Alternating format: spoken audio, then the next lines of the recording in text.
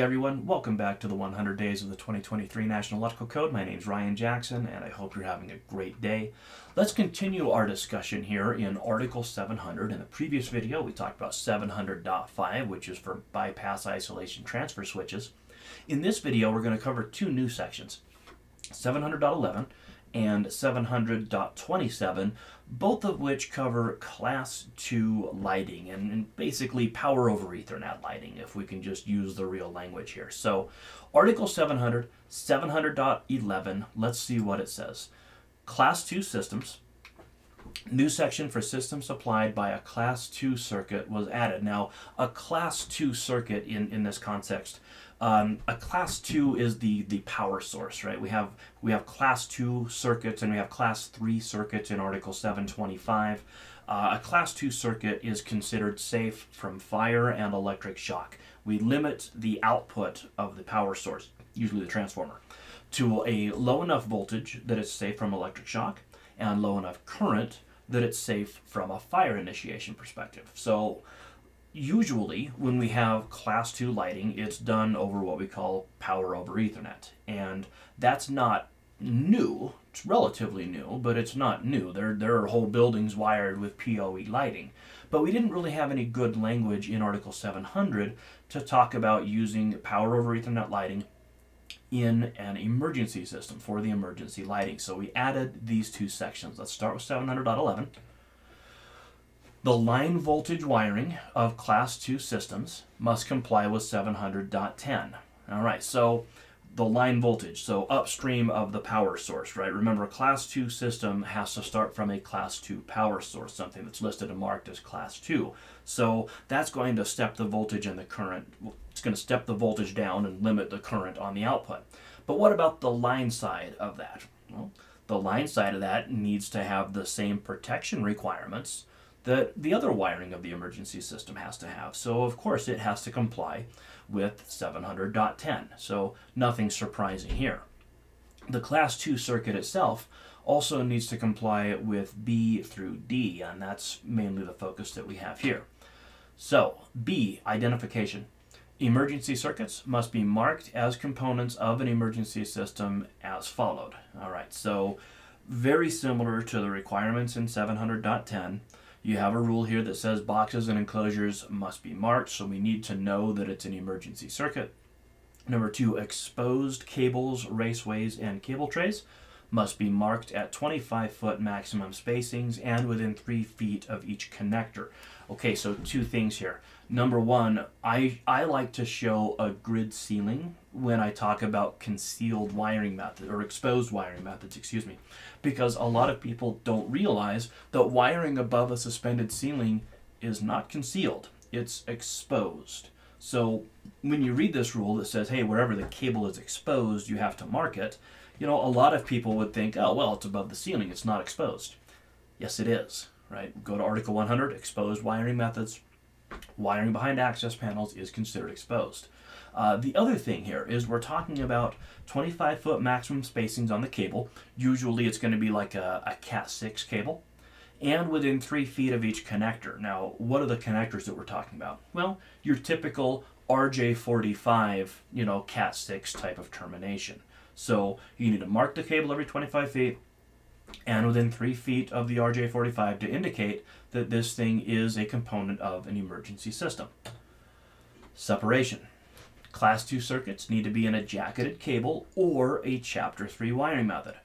If it's bundled near other Class 2 circuits, then a separate bundle or non-conductive barrier is required. All right, so we don't want people making the mistake that they're working on a telecommunications circuit and cutting this Cat 6 and finding out that we're knocking out the emergency lighting. So we need to mark the cable, we need to keep it separate from other wiring, and we also have to address the issue of mechanical protection. Normally, when it comes to lights and really just about everything in the NEC, we don't necessarily care if your equipment works. We want to make sure that when it fails, it doesn't kill anybody. Right? That's kind of the whole idea of the NEC. But there are a few things that we actually care about the functionality. We care about the functionality of the fire pump. That thing needs to work. We care about the emergency lights.